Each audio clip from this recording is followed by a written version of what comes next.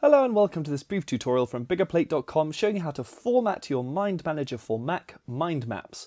Now to begin formatting we need to open up the little sidebar that will appear on the right hand side, and to do that we can either come up here and click on task panes, or we can come up to format, and if we say format topic you'll see you get this pop out on the side that then gives us lots of lovely formatting options. So for example, I can change the fill color of a topic, so let's change this one to a yellow.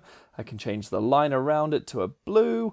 I can change the shape of it, the layout, the alignment, the margins, all sorts in here. So everything you need to format your topics you'll find in there.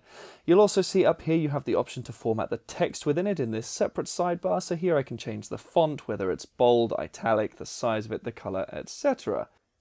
If you wanted to apply a change to multiple topics, you can select multiple at the same time. So for example, if I select all of the topics within this style branch, click on style, I can then change them all to have, say, a red fill, and I can change the line to be a, let's go yellow, and you'll see that changes everything I've previously selected.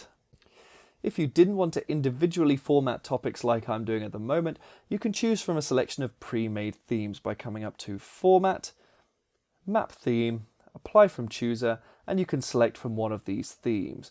You'll see when I select one now, because I've pre-edited individual topics, that will override the theme. So if I, for example, select professional rectangle, it'll change the shapes of things, but the colors that I've already input to these branches will stay as they are. So if I say choose, you'll see the shapes change, but the colors that I've already done stay the same.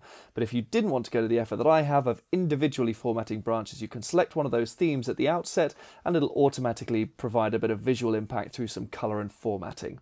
Hopefully that's all you need to get started formatting your MindManager for Mac mind maps. For more MindManager templates, tutorials and training, visit Biggerplate.com.